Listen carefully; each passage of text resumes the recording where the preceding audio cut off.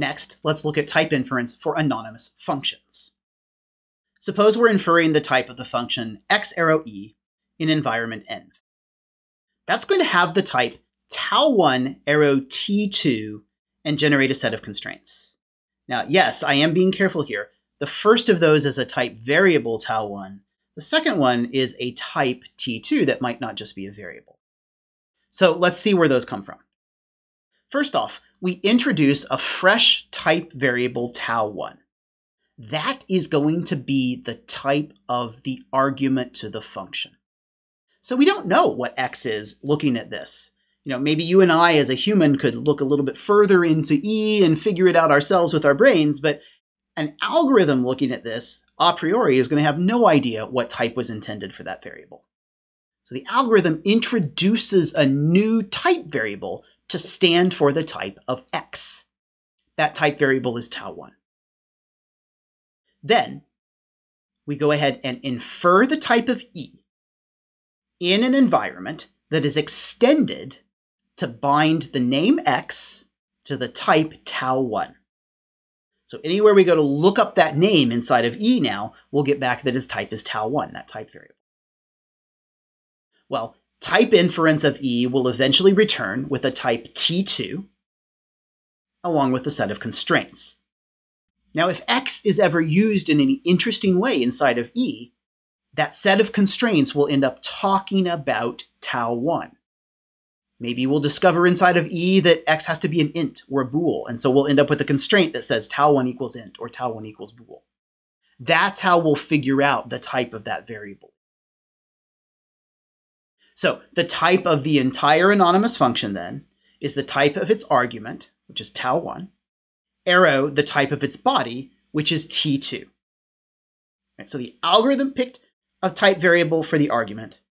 The algorithm inferred a type for the body. And finally, the set of constraints returned for type inference of the anonymous function is just the set of constraints that were produced by inferring the type of its body, that set C.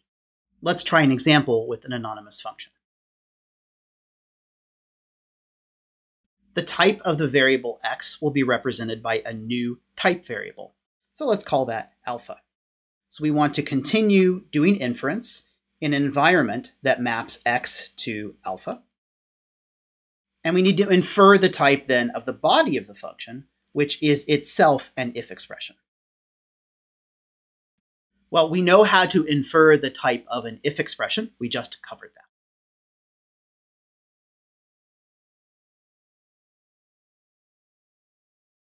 The type of the guard, we've just looked up inside of the environment. That gives us back alpha and generates no constraints.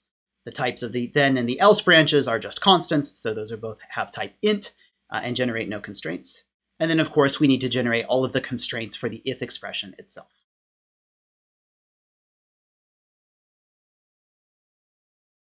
We give the if expression a type beta, which is a fresh type variable here that we've introduced.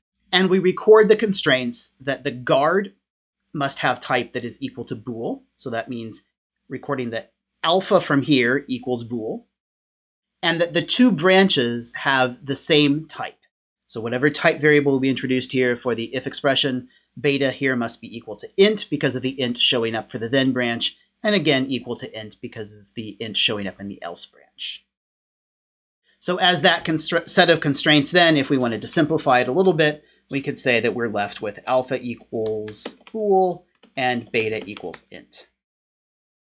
Now, popping up one level, we've finished the inference for the body of the anonymous function. And now we can say that it has type alpha, because that's the type variable we introduced for the argument to the function, arrow beta, because that's the type that was inferred for the body of the function. And that comes along with the set of constraints, which is that alpha equals bool and beta equals int. So now if you and I look at that as humans, we could say, well, the type of this function then must be bool arrow int. And that's probably no surprise. You guessed that right away when I wrote that down. Later on, algorithmically, we'll need to solve that set of constraints to figure that out. But for now, we've done what we needed to, which is to collect the constraints.